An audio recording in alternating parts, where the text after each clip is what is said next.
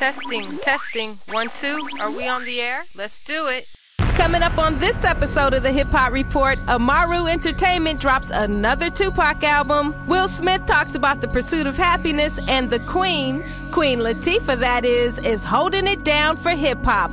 All that and more coming up next on the HipHop Report. Up in the club, money up in the club, my nigga. We up in the club, money up in the club. We up in the club, money up in the club, my nigga. We up in the club, money up in the club, my nigga. We up in the club, money up in the club, my nigga. We up in the club, my nigga. Spitting sinful. We up in the club, money up in the club, my nigga. We up in the club, money up in the club, my nigga. We up in the club, money up in the club, my nigga. This past September marked the 10th anniversary of Tupac Shakur's death. Radio stations, internet sites, and fans from all over the world paid tribute to the late hip-hop icon. Pac's family had plans to commemorate his life by traveling to South Africa to spread his ashes in Soweto, a town that Tupac had much love for. But the ceremony was postponed till June 16, 2007, which will mark what would have been his 36th birthday. However, Afeni Shakur, Pac's mom, has plans to release his 6th posthumous album titled pac'life that features guest appearances by Ashanti and T.I., who put it down on the title track. Bone Thugs and Harmony, Kanye West, E40, The Outlaws, Snoop, and Chamillionaire also touched down on the album, which is due to hit stores November 21st. Let's check out this video from Pac. You know what's up? Hey, I ain't mad at you. Check out the story.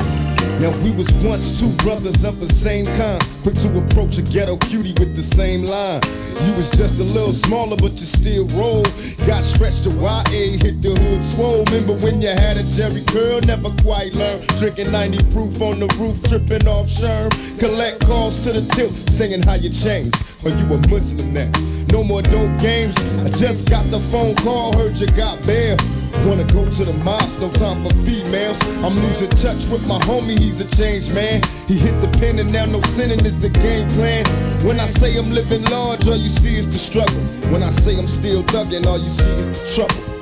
Congratulations on the wedding. I hope your wife know she got a player for life, and everybody miss you. I know we grew apart, you probably don't remember. I used to think for your sister but never did get with her.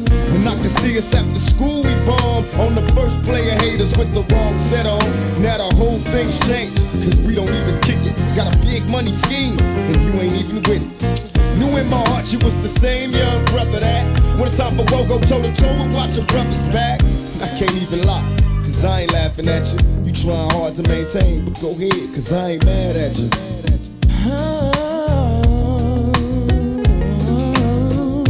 I ain't mad at you.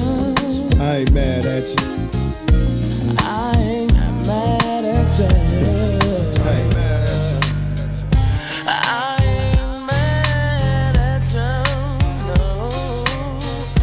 I ain't mad at you.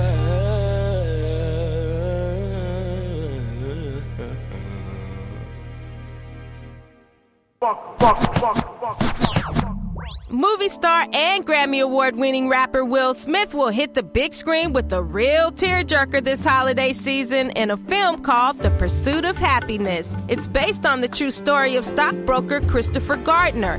Here's Will to tell us more about his new movie. The film is called The Pursuit of Happiness. There's a guy named Chris Gardner, and Chris Gardner owns one of the biggest black-owned stock brokerage firms in the world. And 20 years ago, he was homeless. And it's the story of his deterioration to homeless. And he actually lived on the street for 6 months with his son.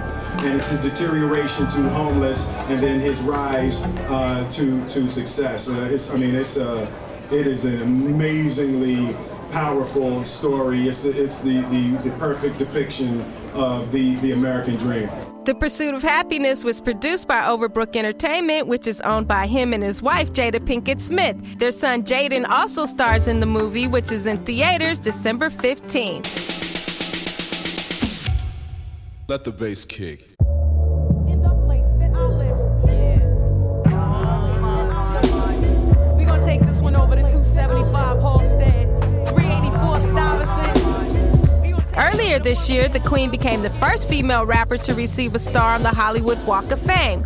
Here's Queen Latifah on what she feels her accomplishments mean for hip-hop. It means something for hip-hop. It expands our world. It opens it up. It lets you know that you can grow, cross over, you can build, and that, you know, being a hip-hop artist doesn't mean you're a rapper and that's it. And that's all you can ever do. It means you can expand, you can create labels, you can create businesses, you can go into real estate, whatever it is you want to do. That this has been like a springboard for us, particularly African American from the hood, you know what I mean, to, you know, step out, grow, and go into the world. And you know, it's a universal music. It's something that connects us worldwide. So currently, Queen Latifah is the spokesmodel for CoverGirl and has authored 2 books, including her autobiography, Ladies First, Revelations of a Strong Woman, and a children's book titled Queen of the Scene. The story teaches kids to respect themselves, have fun, and take pride in who they are. That's it for this episode of the HipHop Report. Stay tuned for the latest news, more drama, and hip-hop. Peace.